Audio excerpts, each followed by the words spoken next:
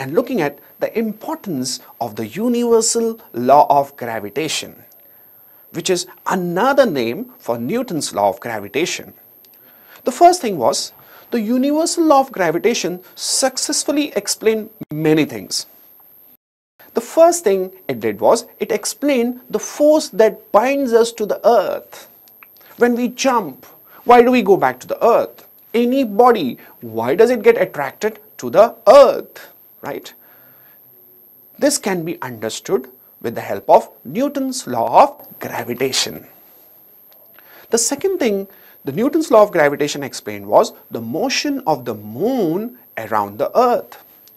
Why is the moon simply going round and round the earth? Why doesn't it go in space anywhere here and there? Is because the earth's gravitational force binds the moon to it, right?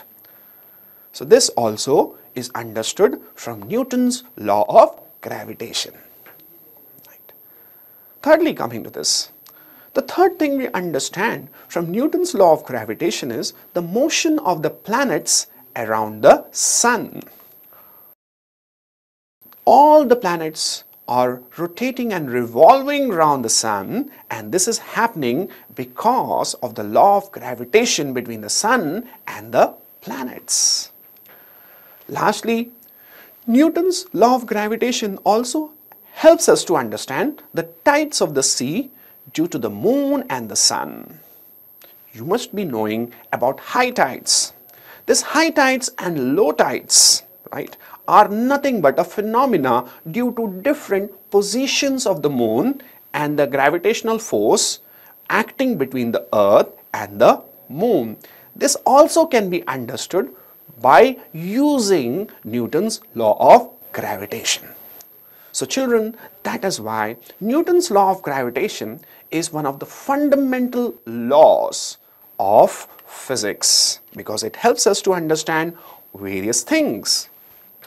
Let us revise this important question, right? Then this question is, what is the importance of Newton's law of gravitation? First point, the Newton's law of gravitation helps us to successfully understand one, the force that binds us to the earth, the motion of the moon around the earth, the motion of the planets around the sun, the tides of the sea due to the moon and the sun.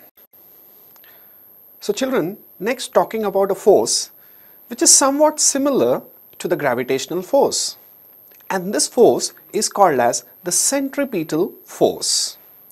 Now what is a centripetal force? The centripetal force is a center seeking, or the force which acts towards the center of any body.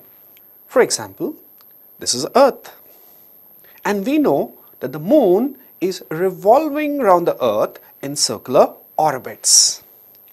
Now why is the moon revolving around the earth in circular orbit? Is because of the centripetal force, a force which acts from the moon to the center of the earth. Now what would happen if the centripetal force ceased to exist, if it stopped? Then the moon would move in a straight line or tangential to the circular orbit in this particular direction. Like for example children, if I take a stone, I tie it to a string and I rotate this particular stone with the string on it. At one particular point, if the string breaks, will the stone continue to rotate round and round? No, right?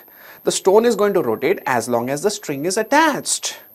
But if the string breaks at any point, from that point, that stone would go tangential.